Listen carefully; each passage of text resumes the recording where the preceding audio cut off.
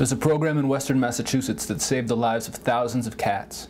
Cats who just a few years ago would have been rounded up and euthanized. But now they're returned back to the wild with a caregiver or else adopted. The program's called TNR.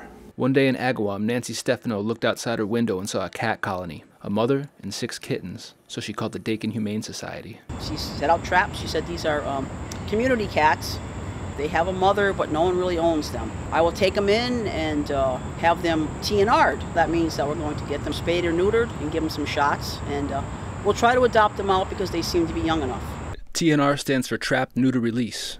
It's a program to manage the cat population, replacing a previous program that would catch and kill feral cats. At that time, one of the things that I found out that was very shocking to me was that the MSPCA, the local MSPCA, was euthanizing approximately 9,000 cats a year as a form of population control. They've been doing that for like 50 years and it obviously wasn't working. The Trap, Neuter, Release program is working though, because for the first time in years, Western Massachusetts' cat population is stabilizing instead of growing.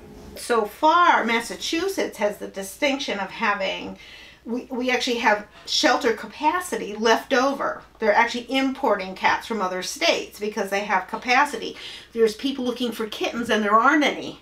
If you're interested in finding out more about TNR, either become a volunteer or because you know of a cat or colony that could use the service, there's more information on the Dakin Humane Society's website.